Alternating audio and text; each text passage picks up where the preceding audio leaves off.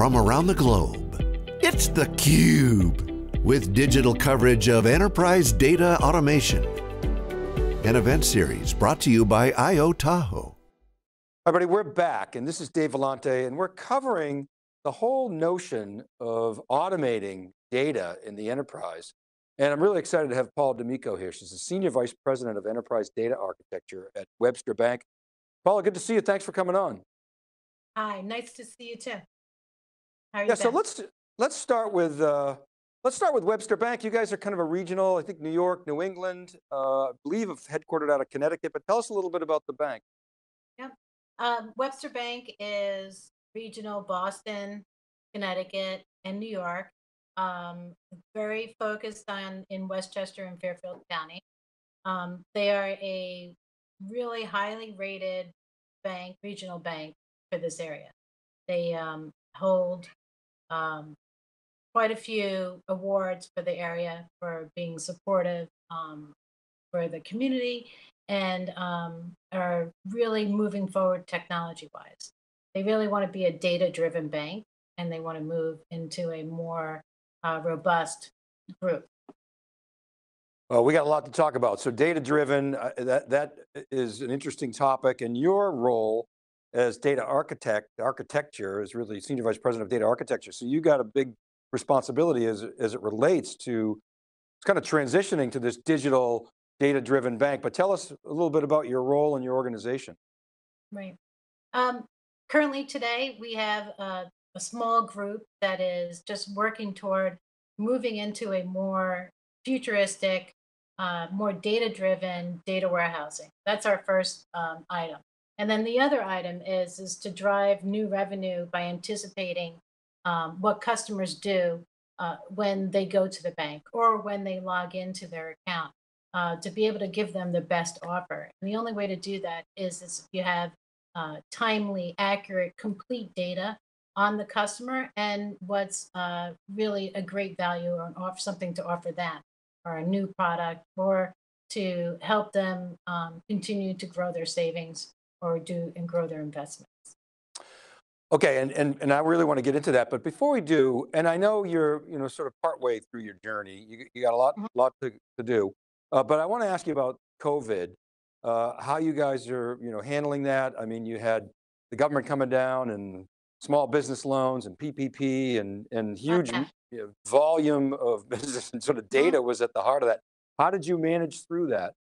So we were extremely successful because we have a big dedicated team that understands where their data is and was able to switch much faster than a larger bank to be able to offer the PPP loans to our customers within lightning speed.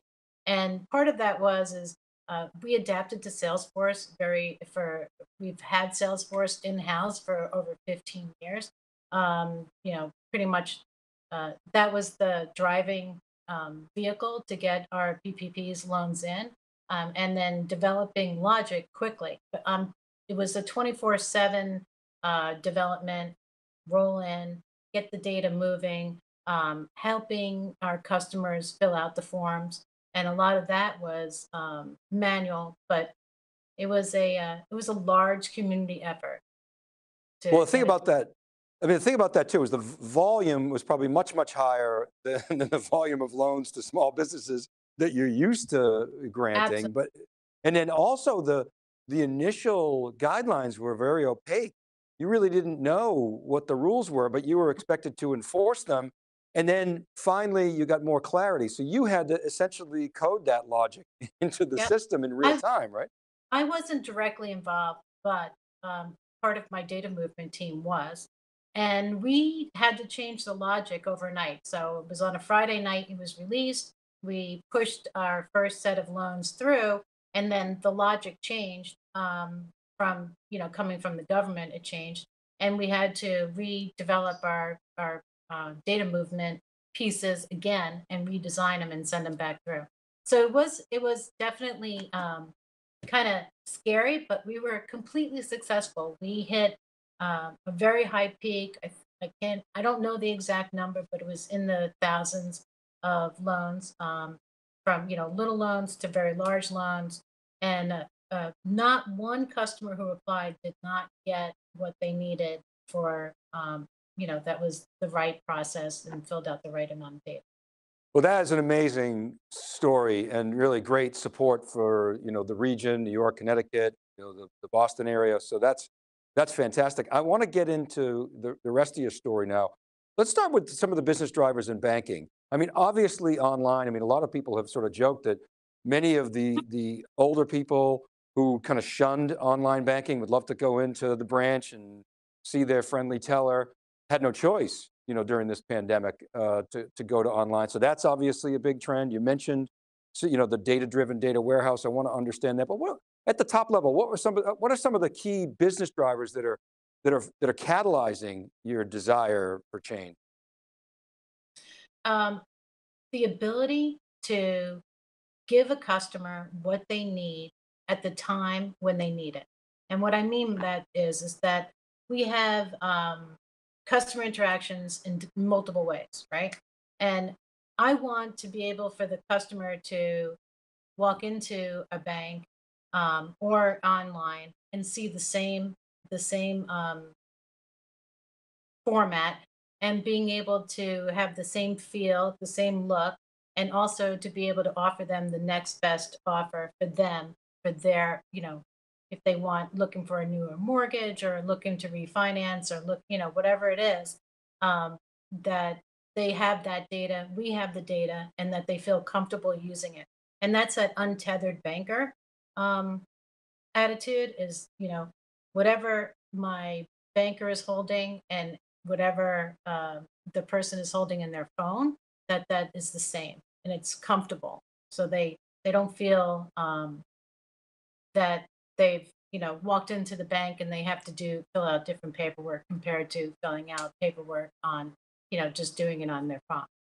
Yeah, you So actually, you want the experience to be better. I mean, and it is in many cases. Now, you weren't able to do this with your existing, I guess, mainframe-based enterprise data warehouse. Is that right? Maybe you can mhm. talk about that a little bit. Yeah, we were definitely able to do it with what we have today, the technology we're using.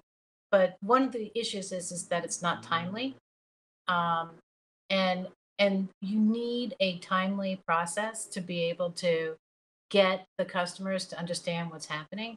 Um, you need a timely process so we can enhance our risk management. We can apply for fraud issues and things like that. Yeah, so you're trying to get more real time. I mean, the traditional EDW, it's sort of a science project. There's a few experts that know how to get it. You can sort of line up. The demand is tremendous, and then Right. oftentimes by the time you get the answer, it's outdated. So you're trying to address that problem. So part of it is really the cycle time, the end-to-end cycle time that you're compressing. And then there's, if I understand it, residual benefits that are pretty substantial from a revenue opportunity, other offers that you can make to the right customer that you maybe know through your data. Is that right? Exactly. It's drive new customers to new opportunities. It's enhance the risk and it's to optimize the banking process and then obviously to create new business. Um, and the only way we're going to be able to do that is if we have the ability to look at the data right when the customer walks in the door or right when they open up their app. And by creating more near time, near real time data for the data warehouse team, that's giving the lines of business the ability to work on the next best offer for that customer as well. Paula, we're inundated with data sources these days. Are there Mhm. data sources that you maybe had access to before, but perhaps the backlog of ingesting and cleaning and cataloging and Correct. analyzing, maybe the backlog was so great that you couldn't perhaps tap some of those data sources. Do you see the potential to increase the data sources and hence the quality of the data, or is that sort of too premature? Oh no. Exactly right. So right now we ingest a lot of flat files and from our mainframe type of front end system that we've had for quite a few years. Uh, but now that we're moving to the cloud and off prem and on prem, moving off prem, into like an S3 bucket where that data we can process that data and get that data faster by using real-time tools to move that data into a place where, like Snowflake, could utilize that data, or we can give it out to our market. Okay, Right now, so we're about, we're in batch mode still, so we're doing 24 hours. okay, so when I think about the data pipeline and the people involved, I mean, maybe we could talk a little bit about the organization. I mean, you've got, I don't know if you have data scientists or statisticians. I'm sure you do. You got Mhm. data architects, data engineers, quality engineers, Right. developers, et cetera, et cetera. Yep. And oftentimes practitioners like yourself will stress about, hey, the data's in silos, the data quality is not where we want it to be. We have to manually categorize the data. These are all sort of common data pipeline problems, if you will. Sometimes we use the term data ops, which is sort of a play on DevOps applied to the data pipeline. Yeah. Can you just sort of describe your situation in that context? Mhm. Yeah, so we have a large data ops team, and everyone who is working on the data part of Webster's Bank has been there 13, 14 years. So they get the data, they understand it, they understand the lines of business. Um, so it's right now, we could we have data quality issues just like everybody else does, but we have places in hand where that gets cleansed, and we're moving toward. And there was very much siloed data. The data scientists are out in the lines of business right now, which is great because I think that's where data science belongs. We should give them, and that's what we're working toward now, is giving them more self-service, giving them the ability to access the data in a more robust way. And it's a single source of truth. So they're not pulling the data down into their own like Tableau dashboards and then pushing the data back out. So they're going to more, not, I don't want to say a central repository, but a more of a robust repository that's controlled across multiple avenues where multiple lines of business can access that data. Does that help? Got it, yes. And I think that one of the key things that I'm taking away from your last comment is the cultural aspects of this. By having the data scientists in the line of business, the lines of business will feel ownership of that data as opposed to pointing fingers, criticizing the data quality. They really own that problem as opposed to saying, well, it's Paula's problem. Right. Well, my problem is I have data engineers, data architects, database administrators, right? And then traditional data reporting people. Um, and because some customers that I have that are business customers, lines of business, they want to just subscribe to a report. They don't want to go out and do any data science work. Um, and we still have to provide that. So we still want to provide them some kind of regiment that they wake up in the morning and they open up their email and there's the report that they subscribe to, which is great and it works out really well. And one of the things is why we purchased Io-Tahoe was I would have the ability to give the lines of business the ability to do search within the data and read the data flows and data redundancy and things like that and help me clean up the data. And also to give it to the data analysts who say, all right, they just asked me, they want this certain report. And it used to take, okay, well, 4 weeks, we're going to go and we're going to look at the data and then we'll come back and tell you what we can do. But now with Io-Tahoe, they're able to look at the data and then in 1 or 2 days, they'll be able to go back and say, yes, we have the data. This is where it is. This is where we found it. This is the data flows that we found also, which is what I call it is the birth of a column. It's where the column was created and where it went to live as a teenager. And then it went to, die where we archived it. And, it's this, cycle of life for a column. And Io-Tahoe helps us do that. And we do data lineage is done all the time. And it just takes a very long time. And that's why we're using something that has AI in it, machine learning. Um, it's it's accurate. It does it the same way over and over again. If an analyst leaves, you're able to utilize something like Tahoe to be able to do that work for you. if that helps. Yeah, so got it. So a couple things there is in researching Io-Tahoe, it seems like one of the strengths of their platform is the ability to visualize the data structure, and actually dig into it, but also see it. And that speeds things up and gives everybody additional confidence. And then the other piece is essentially infusing AI or machine intelligence into the data pipeline is really how you're attacking automation, right? And you're saying it's Exactly. repeatable, and then that helps the data quality, and then you have this virtuous cycle. Maybe you could sort of affirm that and add some color, perhaps. Exactly. So you're able to, let's say that I have 7 lines of business that are asking me questions, and one of the questions they'll ask me is, we want to know um, if this customer is okay to contact, right? And there's different avenues. So you can go online to go do not contact me.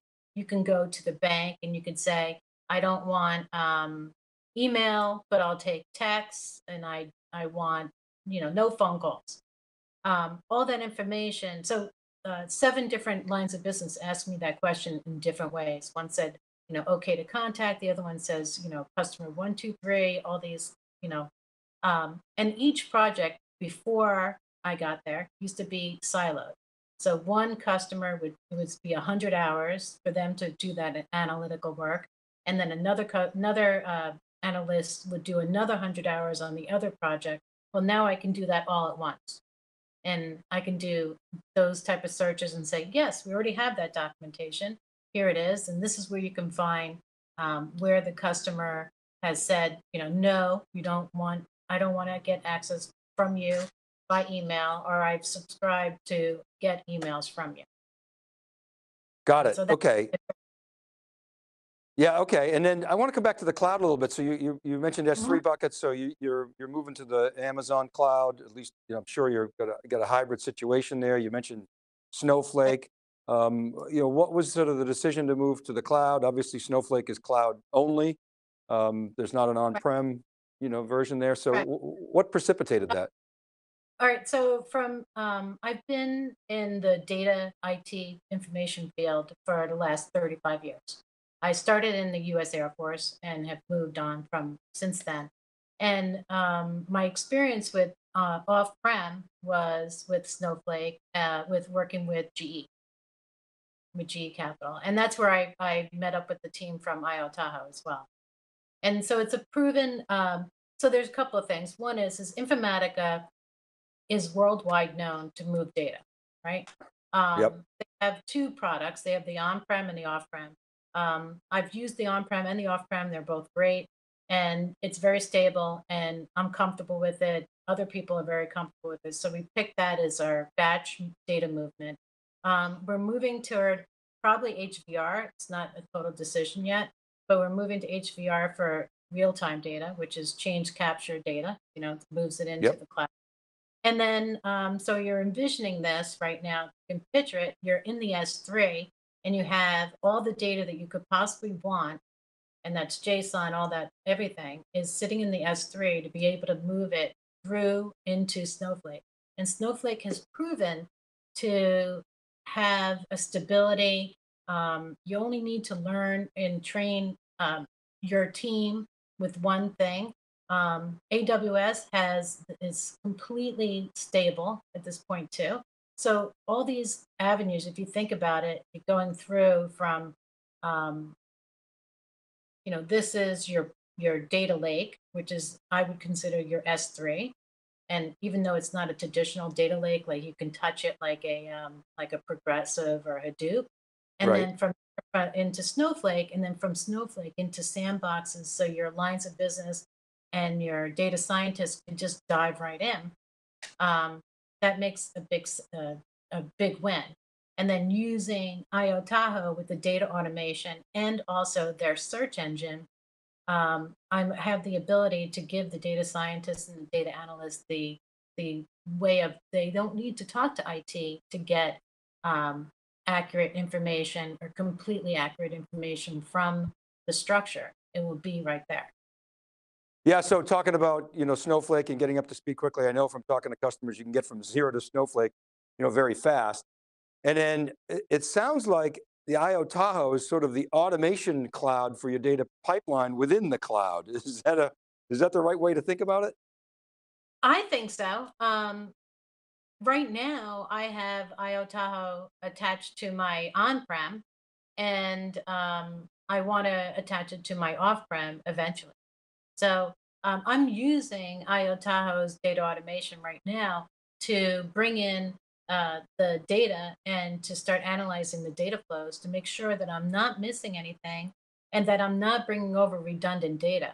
The data warehouse that I'm working off of is not it's an on-prem, it's an Oracle database, and it's 15 years old. So it has extra data in it. It has things that we don't need anymore. And Io-Tahoe is helping me shake out that extra data that does not need to be moved into my S3. So it's saving me money when I'm moving from off-prem to on-prem. And so that was a challenge prior because you couldn't get the lines of business to agree what to delete, or what was the issue there? Oh, it was more than that. Each line of business had their own structure within the warehouse. And then they were copying data between each other and duplicating the data and using that. So there could be possibly 3 tables that have the same data in it, but it's used for different lines of business. And so Right.